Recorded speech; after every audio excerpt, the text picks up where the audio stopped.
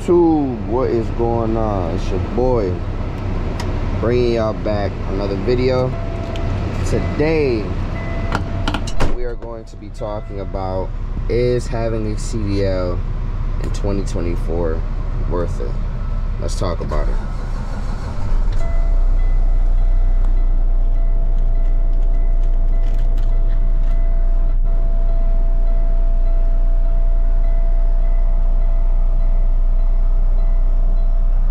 Real quick, before this video even starts, please make sure I hit that like button, comment down below, and hit that sub. We're almost at 3,000 subscribers. I appreciate all the love and support I did get on the last video. Now, you guys clicked on this video for one reason, and really one reason only. In my opinion, is a CDLA worth having in 2024?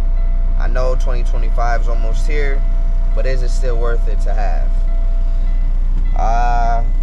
My opinion, you could never go wrong getting in any kind of trade, especially having a CDL. You know, when COVID hit, really, this was the only industry, and a couple other ones, this was the only industry that stayed running during the whole COVID. When the whole world was shut down, truckers were still trucking. We're always gonna have work, no matter the circumstance. We're always going to have work because stuff needs to get transported from point A to point B. Schooling isn't hard. Schooling isn't long. Getting the CDL isn't hard. It's pretty much anybody could get it. It's felon friendly. You know, if you got a bad background, you can still get your CDL.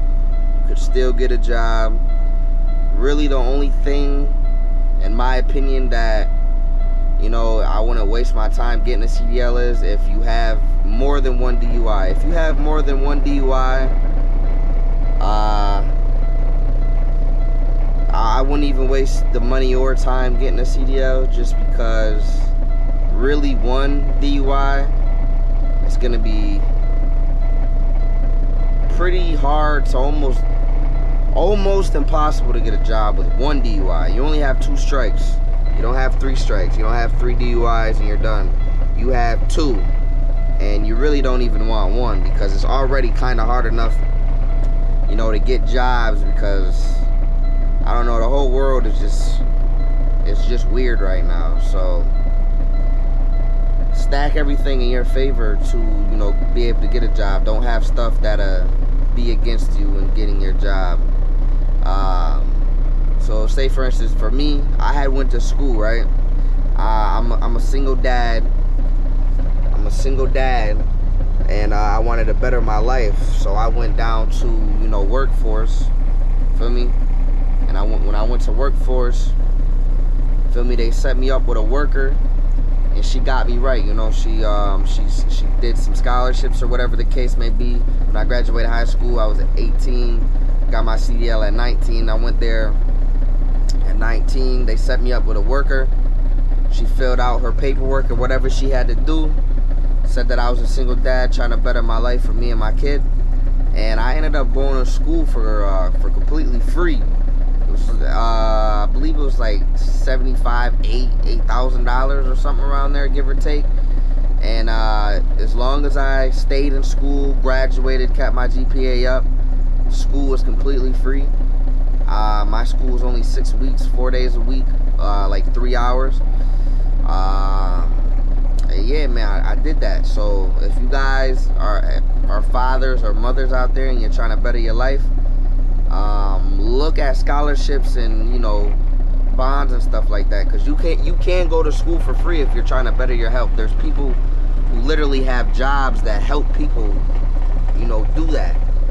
Or if, you know, you don't qualify for that stuff, just go get a student loan off, pay the $8 grand, or if you got pocket change, pay that, and you'll make the money back the first year and you'll pay it off.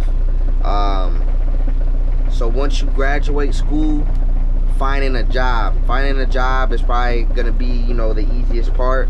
Starting out, there's really only 2 ways to build your work experience up, and it's working for like a Swift, for like, honestly, on the road work was not my cup of tea. I never did it, never wanted to do it, and probably never would do it unless it's like for Walmart or something that pays almost $2 per mile. So when you first graduate school, you know, they'll have recruiters come there like Swift. I'm just giving their name because they're the most common name that you find, and they'll pay you about 30 cents per mile, 3,000 miles a week. And you know, if you do the math, it's pretty good. It's about take home 8, 9, 10, maybe 11.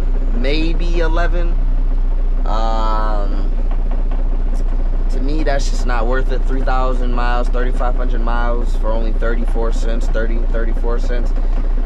a mile. That didn't sound appeasing to me at all. For one, you're not going to be home ever. You're going to be driving 11 hours a day. I mean, if that's what you want to do, you know, you got your CDL, you got your CDL to drive. I completely get it. But for me, I didn't find that, you know, attractive. I got my CDL because I wanted to be a lineman, but right now the lineman stuff is on hold because I'm on the waiting list. But to not get off topic, after you get your 6 months to a year experience, right? So say you're on the road for 6 months, you get your 6 months to a year experience, you can get a local job like me. I'm driving local. I'm home every day.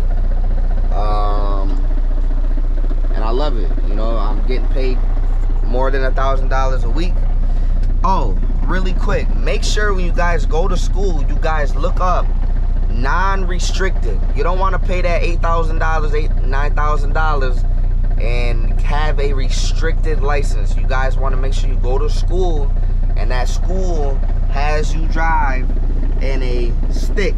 You want to know how to drive stick. You don't want to be a liability. You don't want to get hired at a job and when they ask you, the whole interview went perfect, right? And it comes time to say, hey, do you know how to drive manual? And you say no.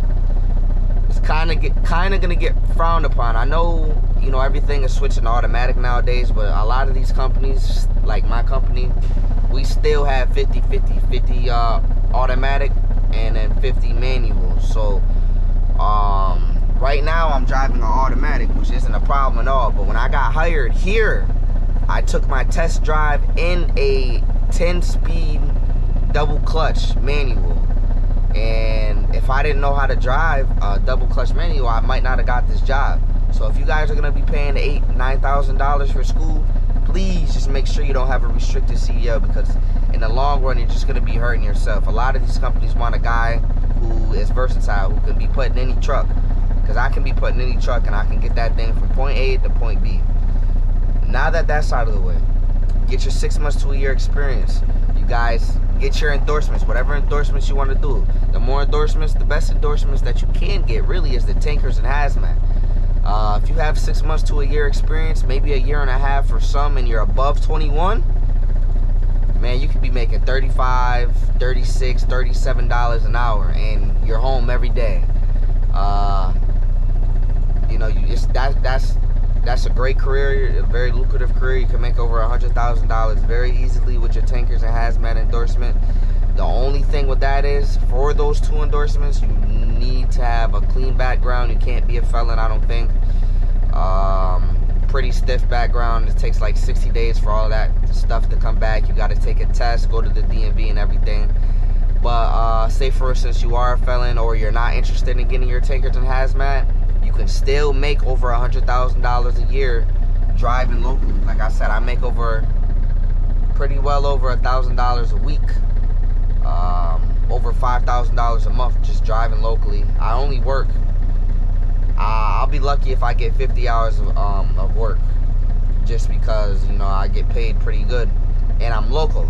And mind you, you know how I said I never liked to do on the road, or it was never appeasing to me? I never drove on the road. When I graduated school, I applied for CDL B jobs, like dump trucks, concrete mixer trucks. I applied for those jobs. I got my hours up, I got my months up, I got my experience up, and then after I got a good year and a half, 2 years experience of driving locally, home every day, CDL B trucks, now I work for a CDL A company, and I'm getting paid even more money.